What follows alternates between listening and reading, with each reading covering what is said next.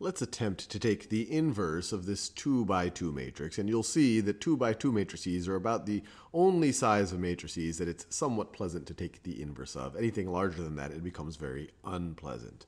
So the inverse of a 2 by 2 matrix is going to be equal to 1 over the determinant of the matrix times the adjugate of the matrix, which sounds like a very fancy word, but we'll see for a 2 by 2 matrix, it's not too involved.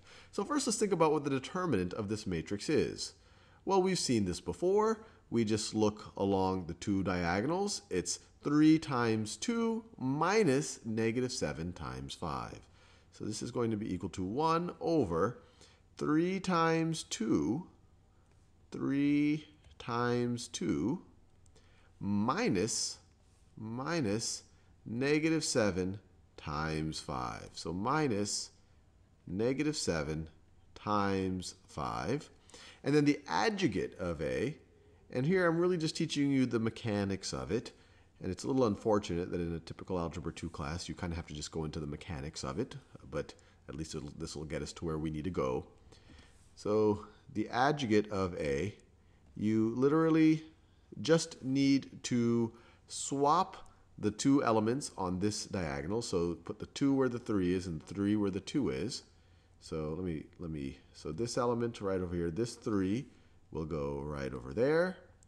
This 2 will go right over here. And then these two elements, you just take the negative of them. So the negative, let me do a new color. The negative of, actually I'm running out of colors. The negative of that is negative 5. The negative of that is positive 7. So we are left with, this is going to be equal to 1 over 3 times 2 is 6. Negative 7 times 5 is negative 35, but then we have this positive over here. So this whole thing becomes plus 35. So 6 plus 35 is 41. So the determinant of our matrix is 41. We're going to take 1 over the determinant and multiply it times our adjugate, times 2, negative 5, 7, and 3. So we get, so this is the drum roll part, 2 over 41, negative 5 over 41. I'm just multiplying each of these elements times 1 over 41. 7 over 41, and 3 over 41. And we are done.